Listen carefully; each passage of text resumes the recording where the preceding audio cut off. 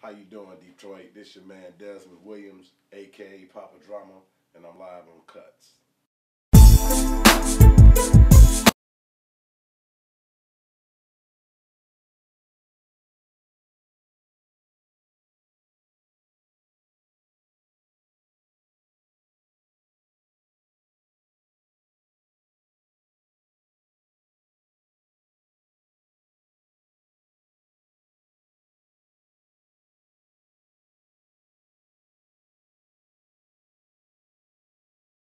The movie Vigilante.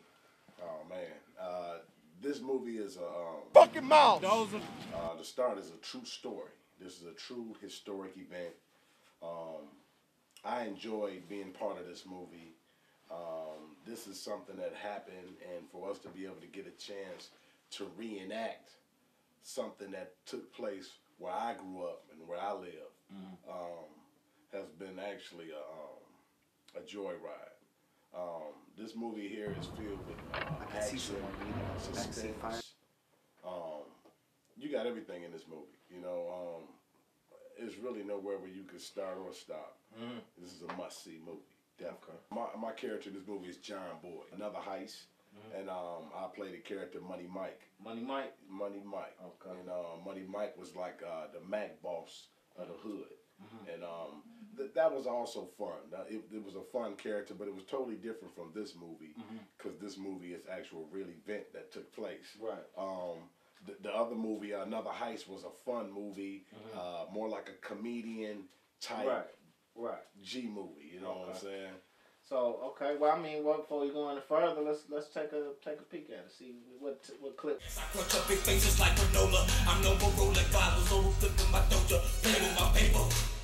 Shit, you sound ready once again, guy. What you talking about? Honestly, nigga, I'm talking about my own company. You know, get some behind the scenes money. Look at executive money, boy. You got some proper front money on the flow? If so, I get a distribution deal quick with Sunrise. I had a little situation, you know, coming real soon. At least by 6 figures. Same old J. Yeah. Fast money, huh? Wouldn't call it that. Let's just say if you got something to do with your boy Black and Frank, watch him like a hawk. No doubt. No, I mean watch him like a hawk. And Jay, be ready for anything. You act like you know something, Mike. What up? Let's just say if you got something to do with a driver in an armored truck, enough said. All right, I see you. Money Mike, huh? Money Mike. All right. So I guess you had a good time working on that project. Yeah, that was fun. That was real fun. Okay.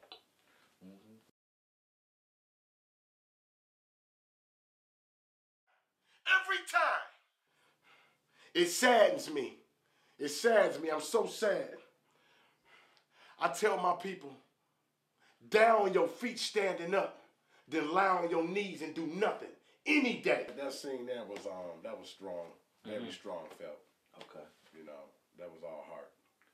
I mean, the character. Tell me about your character, John Boy. The character John Boy, he was a dedicated cousin to Hayward Brown, from what I gathered.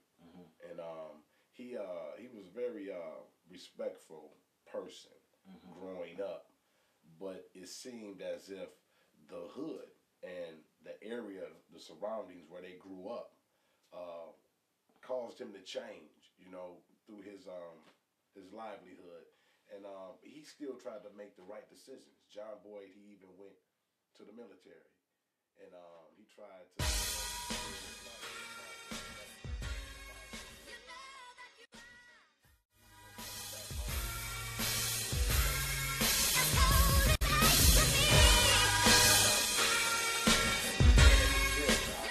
What he felt.